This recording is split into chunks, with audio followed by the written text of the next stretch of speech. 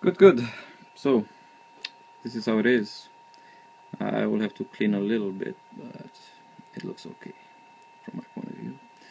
And then again, we're talking about the shield and the card there.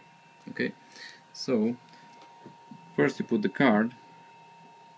You have to put it right side up, and then just let me nudge it in place here.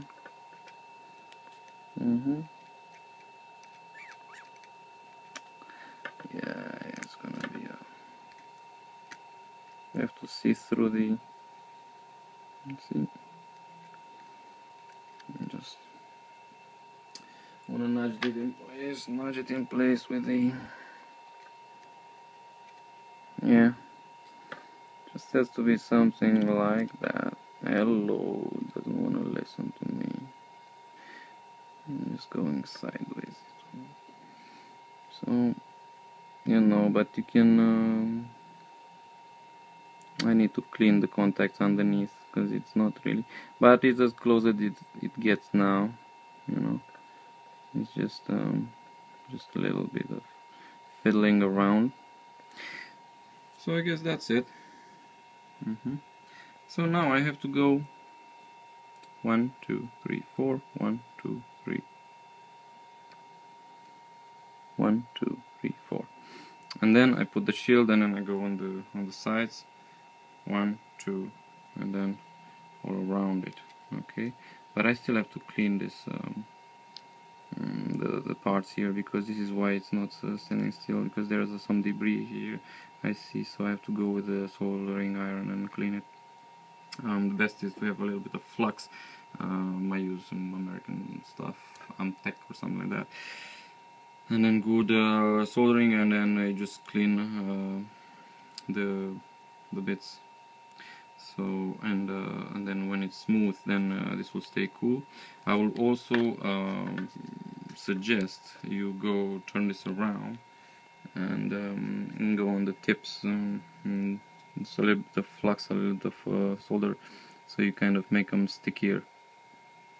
So prepare them for a good weld, so you don't waste your time to kind of fiddle with it too much, because if you waste too much time, then you're just creating more problems.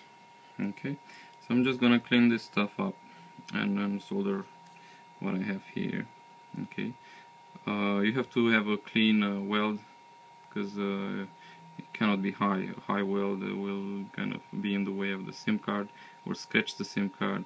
I don't know, I mean, the scenarios are, you have to really be down there. Okay, good. I was trying to tell you, I don't know if I told you, but there's a guy, which kind of surprised me. He says, like, if you see one of these, when you open the shield, if you see one of these that broke, there's a way to put a small, you make from this foil here, you make a small, quite I don't know, about this size, if you see it, a square, and you place it where the pin is broke, and then you can kind of probably solve the problem with just that. But that's just 1 in a million, because sometimes, you see, so this is like three or four, they were broken or unaligned. So if they're not aligned, if they're not in their good place, okay. Sorry about that. If you're not good,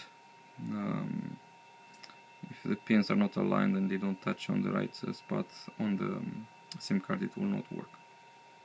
Also, for the comments on this video, try to make them intelligent, because I will not reply. I saw some of the comments on my videos, just how do I put the battery on, how do I switch the phone on. So these kind of things, I will not reply to them. I'm trying to be as clear as possible, and I want to get most of the people. Usually, on YouTube, just as maybe you don't know it, but or if you kind of know it, excuse me, but I mean, if you see a video with a lot of likes, or a lot more likes than dislikes, then it's probably a good solution to your problem.